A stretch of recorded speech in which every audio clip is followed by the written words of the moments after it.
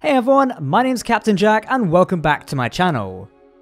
This week I had the pleasure of sitting down with Marek Rosa, CEO of Keen Software House, aka the developers of Space Engineers. Now in this interview I got to ask Marek a bunch of questions which gave us some answers on where the game is right now, how Keen are coping with the current coronavirus pandemic, and also what might be on the horizon for the future of the Space Engineers brand as a whole. With some great answers in here, I'm going to let you watch this video and learn what Marek had to say, as it's definitely insightful to where Keen Software House and the game of Space Engineers is actually going for the future. Okay, so starting off with question number one, as we got in front of us here, it's been a great start to 2020 for Keen Software House, with the release of obviously the Frostbite DLC, and also now the Xbox One edition of Space Engineers. Could you tell us how these have gone down? Yeah, thanks for the question. So the Frostbite and the Xbox release went well, I would say, according to our expectations, and was received or were both received well by players. So that is good. And the Frostbite, because it introduces the campaign, it's also learning lesson for us that players actually want this kind of experience in Space Engineers. So that's good, to confirm this this assumption. I was going to say, a lot of people enjoyed the Frostbite story DLC. Did you get a chance to watch anyone playing it or sharing their thoughts on it? Yes, definitely. So following on from that, specifically talking about the Xbox One version for a moment, has it done better than anticipated in terms of sales, but also player numbers as well? Yeah, it's according to our expectation, and I would compare it to the sale numbers and player numbers that we had in Space Engineers on PC on Steam, in 2013 when we launched it on early access. So that is good, and in other words, yeah, according to expectations. And what is also like a new thing for us is that Xbox opened up a new market for us. So that's a whole new group of customers that we need to take care of. And we'll be supporting Space Engineers for Xbox as well as Space Engineers for PC. So before I continue on, COVID-19 has taken the world by storm, obviously, including the games industry itself. How is Keen Software House coping with the new changes, such as working from home? Mm-hmm. I would say quite good. So we entire team went to home office right in the beginning. Actually, maybe a few days before the lockdowns in Czech Republic started, and the net effect on team productivity and all these things, I think, was quite good. We didn't see, loss in productivity or happiness of the people or any kind of these things. But it was also because we're communicating quite transparently with the team from the beginning, making sure that people know what is going to happen, or that, for example, there are not going to be any cuts in jobs or anything like that, because we knew that financially the COVID is not going to impact us at all. So there is no reason, to do any to take any kind of measures like that. But we needed to make sure that also our team knows this. So we communicated quite a lot. We made a few things, like for example, when we hired a company that was able to move our people around in Prague in like nice and clean car. So they, if they needed a car or like move somewhere, they didn't have to use public transport or like Uber or anything like this. They could go with this company, and everything was clean. So we did few things like this just to make sure that people are not stressed about the situation. So the home office was good, and also more than good, I would say, was what we learned from the home office is that we can actually work on home office, and we can be effective on remote collaboration. So we don't need to be in the office every day in order to collaborate. And for me, this was actually fantastic, because for a long time I was thinking that if we require people who join Keen to be present in Prague in our office, we're actually limiting ourselves to, let's say, like 10 million people in Czech Republic and a couple million or more, but still just people who can move or who are willing to move to Prague. And so I was like, for a long time, I was thinking that it would be nice if you will be able to hire people remotely for whoever they are, without asking them to move permanently to Prague. And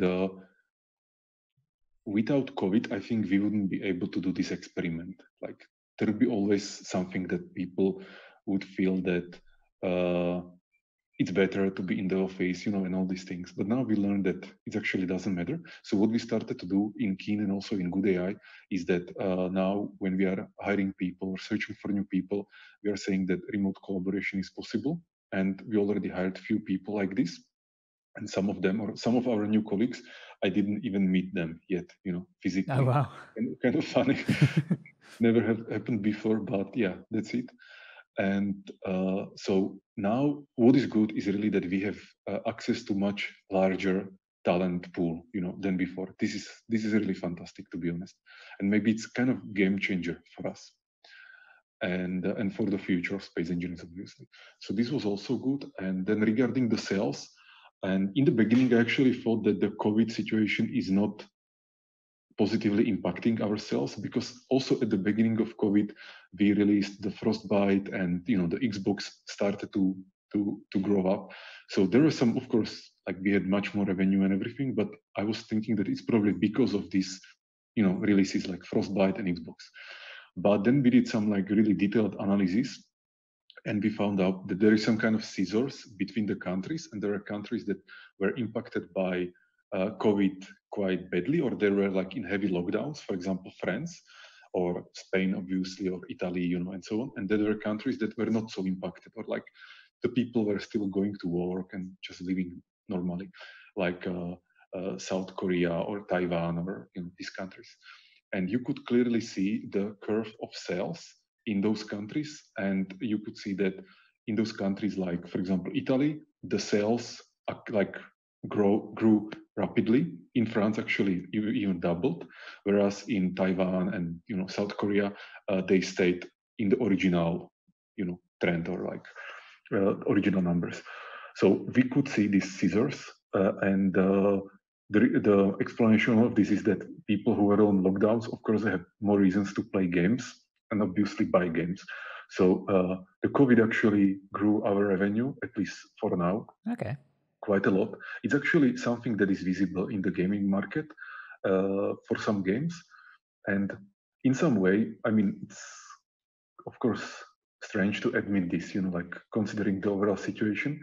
But somewhere I read an analysis that only the like well-known IPs or well-known brands got this increase, that kind of like the B or C brands didn't get increase. So for example, like you can have a bookstore or like a book company, and if you're a good book company, your revenue grew, let's say, by 50%. And if you kind of like a B or C, it didn't grow, or maybe it even decreased. So the fact that it grew for space engineers is some kind of sign, that the brand is well received, because people trust the brand, and when they are in this situation, they go and play space engineering. So there was this recognition that was good, and also the money obviously is good always.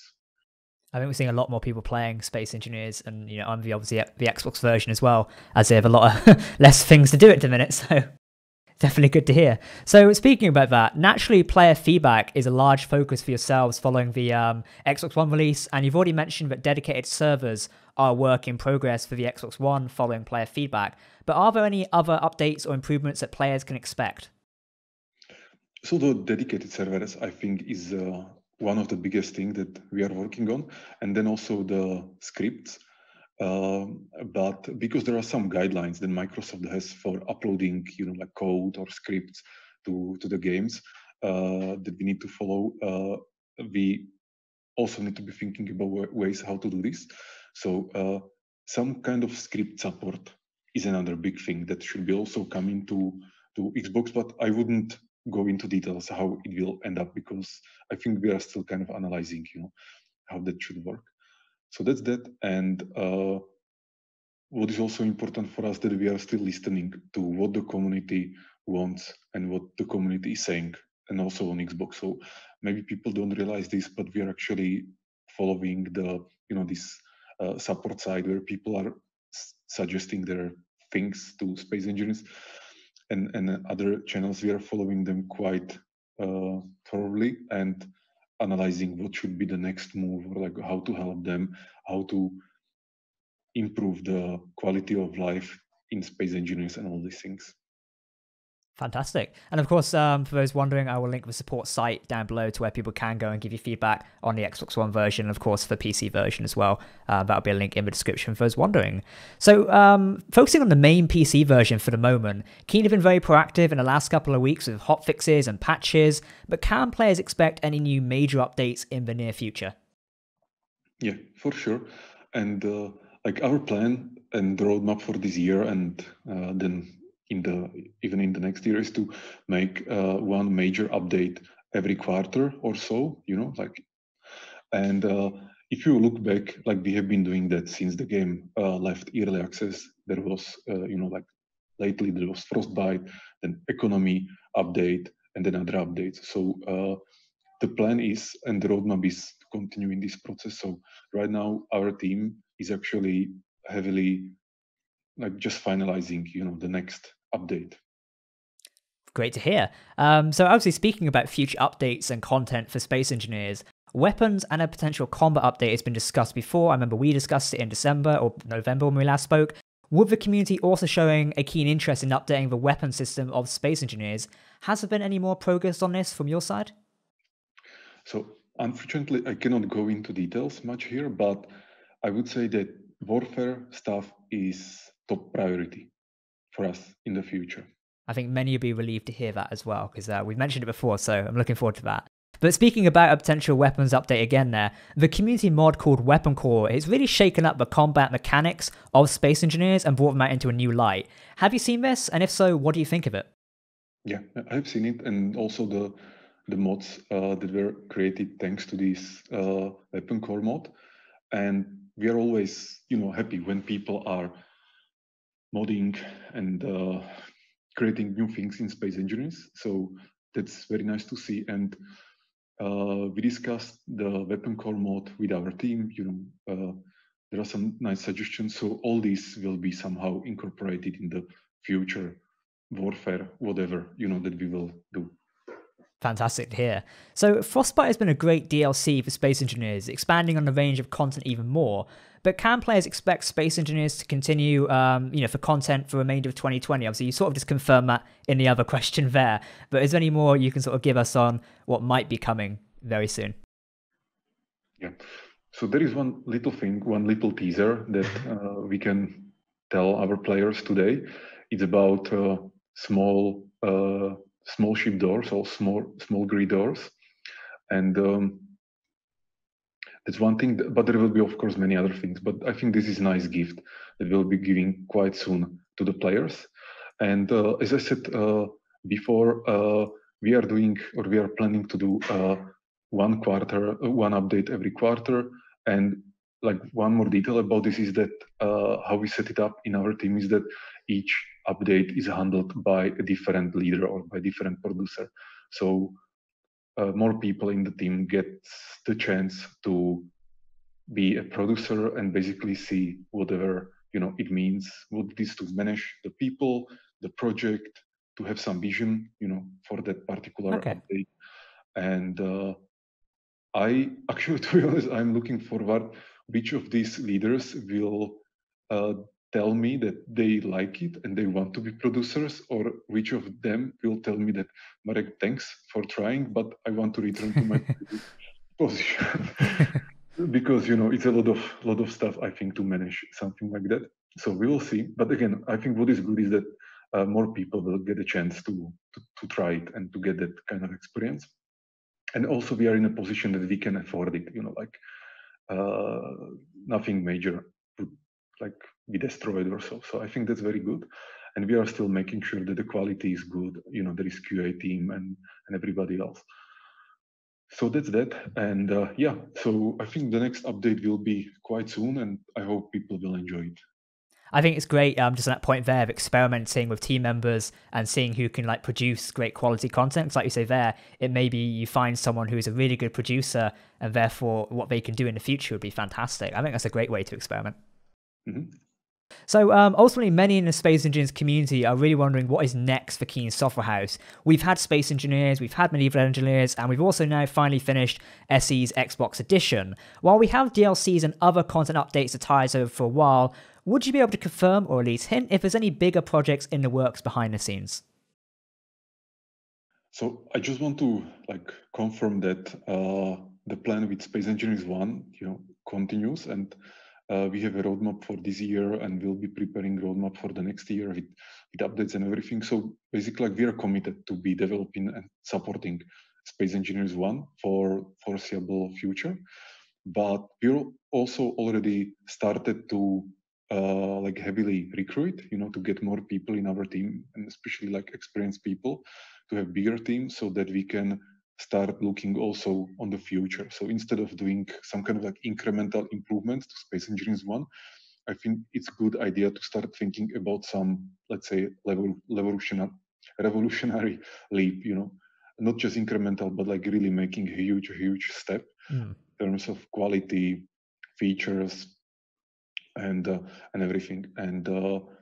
But we need to do it properly, so that's why we are building the team first, and then we can jump on that. But it's something that is, I think, very this idea of making a revolutionary leap in space engineers is something that is, I think, people will enjoy it, and also our team. So that, because I think space engineers deserves, let's say, something huge, I mean, when Space Engineers came out, it set the ground for a fantastic game and really gave people the opportunity to what they've not done before in terms of blowing ships up, but building it in voxel deformation. So advancing on that since its 2013 release, like you say there, it has to be something revolutionary to capture that audience once again of, hey, look, this is what we can do and the power we have to do it, essentially.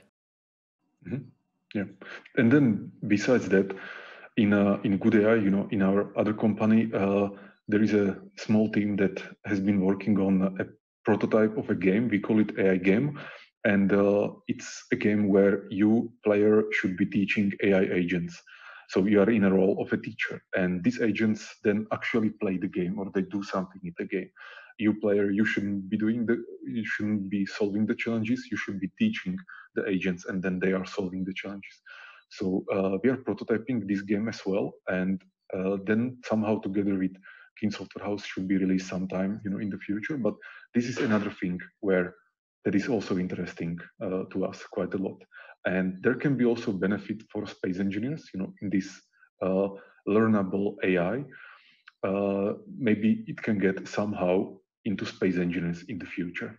Imagine the idea that you are teaching other NPCs in the game what to do, and then they are doing it.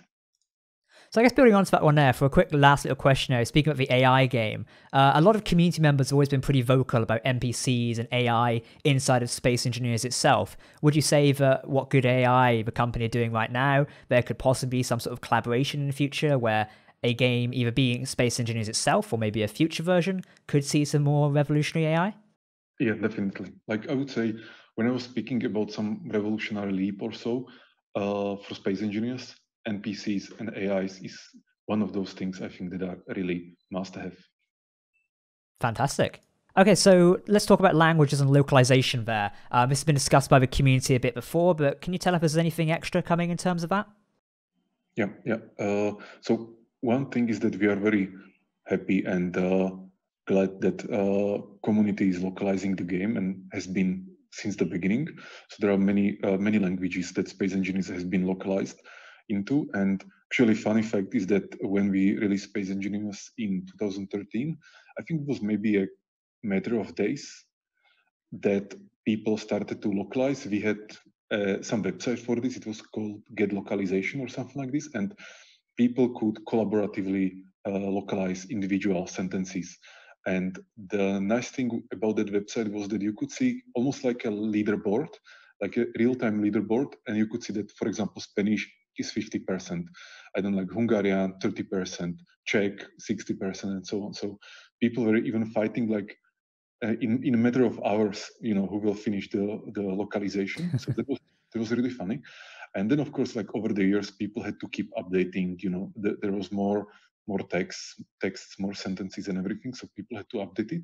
And few of the languages we selected and got them localized, translated by professionals who just need to spend more time, making sure that the language is clear, that it actually fits in the GUI and all these things. So what we are planning to do in next few weeks, months, very soon, we'll be introducing official localization for Italian, Brazilian, Portuguese, French, Spanish, and German languages.